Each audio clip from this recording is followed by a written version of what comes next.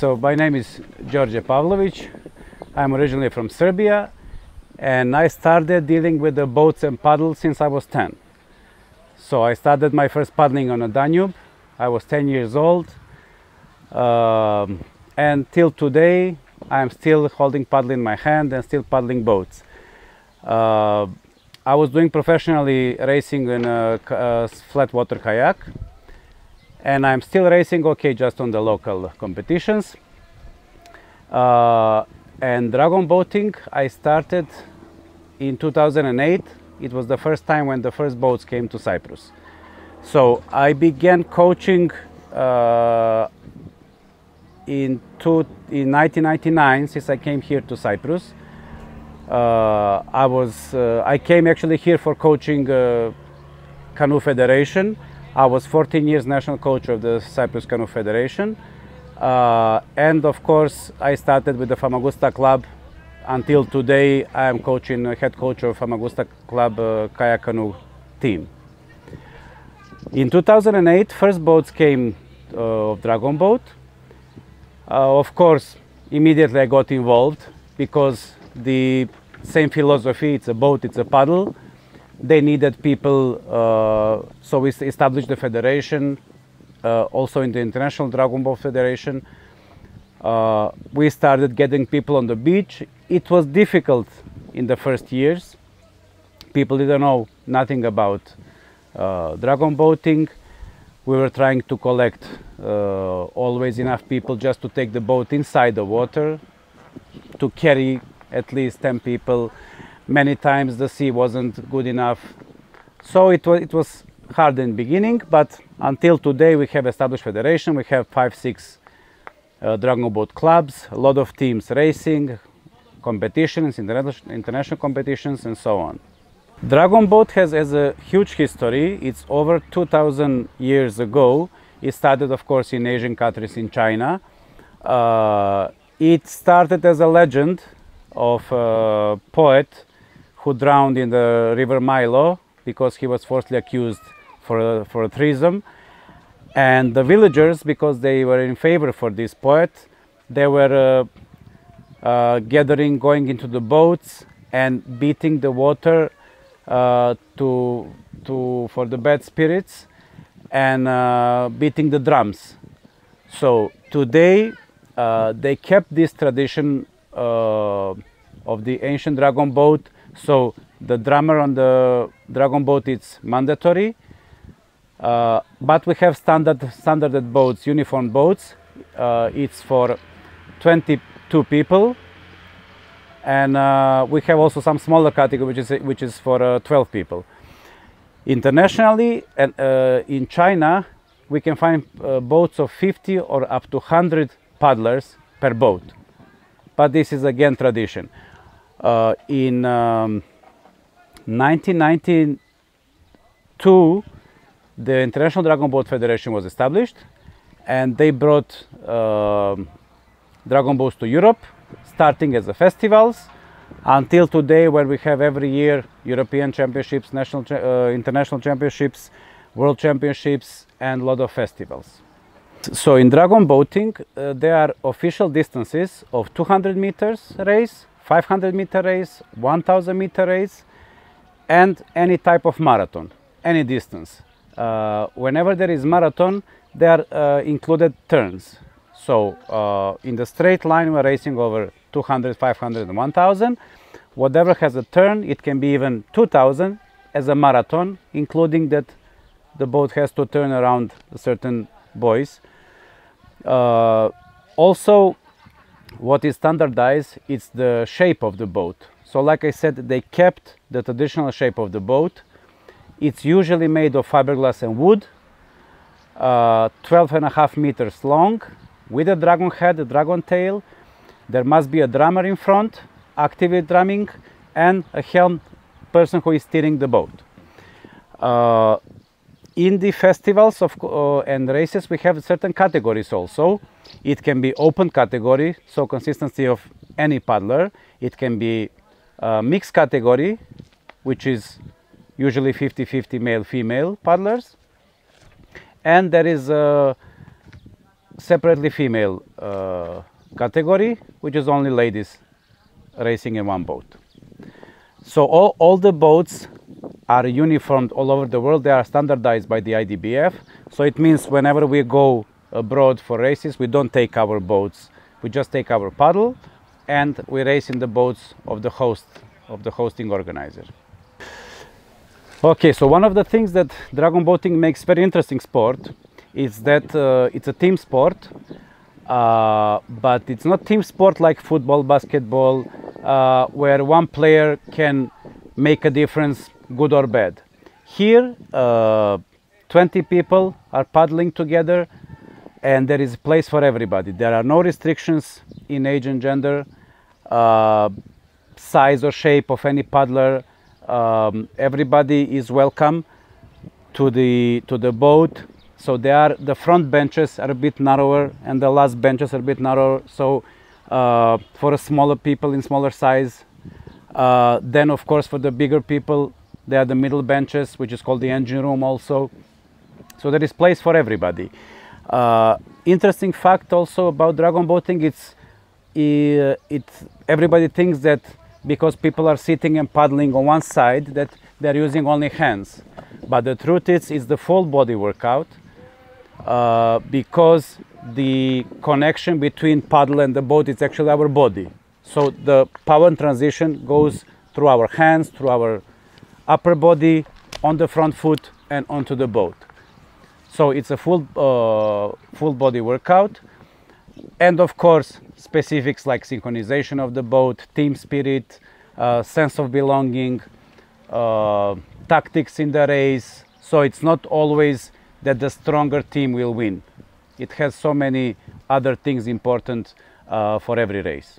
We are doing a lot of these team building events with different companies, with the schools, with younger people, with summer camps, occasionally. So even people who never had any contact with the boat and the paddle, just with a brief introduction. So this is a place where you sit, this is how you position your legs, this is how you hold your paddle. So everybody can paddle the basic stroke. So what is important and what is in the end very complicated is this, what I said, that it's full body workout. So slowly, every paddler with the experience is actually with every training is improving. And this is like where usually people like when they feel that they are exercising good, they feel this, that they belong to the team, they are not anymore out of the synchronization, and that they are really doing the efficient stroke, which is for this team sport very important. So it means from the beginning, every next training is improvement. So because, like I said, the dragon boats are uniformed in size, we don't take kids under 12 on the boat, just because size-wise, it's maybe boat is too high, paddles are too big for them. So every other age, it's okay. Like I said, first benches, last benches, even the drummer, usually it's a smaller person, light person. So it can be anyone younger or 16 years old. The mandatory things is that all paddlers, including drummer, should know how to swim, because these boats, as big as they are, they can still capsize. So before every training, before every festival, before every team building event, there is a part of introduction which is about safety. All people on the boat should know how to swim. And of course, if the boat capsizes, the boat will float.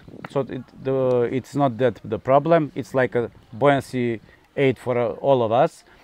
There is a capsize procedure where we can just flip the boat right side up, take the water out with the buckets, and slowly one by one get in. It's usually done. We are doing this practice 2 times a year, just for fun. And within 7 minutes, the whole team is back in the boat, and we can continue our training. So I would say there is no big deal, no danger. Occasionally, what is not fun, it's in the race when 2 boats clashes. Because of the head, the dragon head and dragon tail, it can be a bit tricky. but that's why every steersman, every helm who is steering the boat, it has to have a certified from the IDBF, which, by the way, Cyprus is doing the certifications for helms. So it means that pretty much is the safe. This boat, this sport is done in the flat water conditions, so we are avoiding to do in the big waves and in the sea. So it's mostly we are doing these events in the dam, where is the flat water, and the races are conducted in the lanes. So there is no, actually there is no danger from the clashes.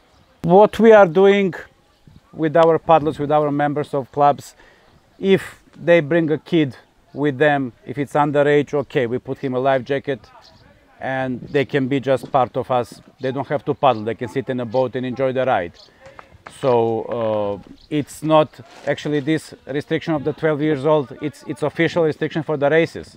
But of course in our safe environment, there is no problem. We can take kids on the boat, give them life jackets. They can be part of the team, they can enjoy with us, so there is no problem. Here in Cyprus we have a couple of clubs that they are dealing only with dragon boat, like Limassol Spartans, that I'm running the Limassol Spartans club. We have a website, Facebook page, Instagram page. Also there are other clubs doing very good work, connecting a lot of nationalities here. This is interesting. At one point we had 28 nationalities registered in our federation. It was usually combination between male and female, it was 50-50. So we cannot say it's female sport or it's a men's sport. It's really, it's mix, and we are, every hour training it's mix of male and female.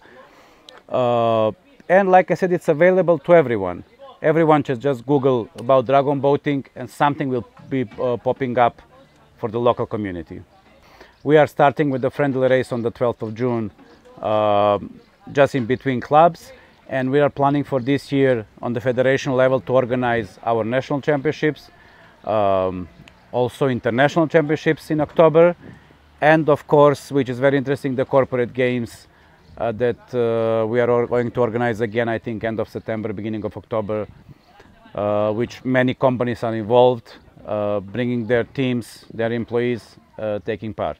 So doing a dragon boat, it takes just wearing sporty things, because on the boat we are not getting wet. It might be some splashes of water, but we are not soaking wet in the boat. So no special gear needed for dragon boating. We provide paddles, but many of our paddlers, they are buying their own paddles, which can be wooden, aluminium, fiberglass, or carbon made. There is a minimum charge per training or per month. It's symbolic that every club is charging, and the federation, just to keep the boat running, so we can reinvest money to the sport. No one is doing this sport as a business to make money. It involves a lot of fun, so people like dragon boating not because of just the exercise, because they like, it's always 15-20 people around. There is always somebody from the neighborhood. There is always somebody who is making the time more fun. Of course, Cyprus, it's very interesting paddling spot, because we can paddle 365 days a year. So this is I think it's one of the best countries in Europe to do this sport, because in the winter time you can still paddle. There is plenty of water. In the summertime, okay, there is a heat, but you can always wear the proper gear, sunglasses, hats, sun creams, and you can plan your activities. Every race you can plan, and you know that the weather will not spoil your organization. So I would say that, and this is one of the goals of our federation, of our clubs, to bring more international teams to do their winter trainings here in Cyprus. So it means that November, December, January, February, March, where everywhere in Europe it's cold and raining and actually not possible to paddle. Here in Cyprus you can paddle in your t-shirt and enjoy your training. Things that are making this sport interesting, it's really there is a place for everybody. So there are no prerequisites for dragon boating. Even people who are not confident swimmers, they can do their training wearing a life jacket or buoyancy aid. So there is a place for everybody. This, for me, I would say this sense of belonging to the team, it's very important part. Many people don't like to compete at all, but with a team, it's when they belong to a group of people, then this is what they like. So it's not only the exercise why people are coming for. They are coming. We also, after training, we always make coffee. We stay, we talk. So it means that we can give more than just one simple exercise, 1 hour training and go home.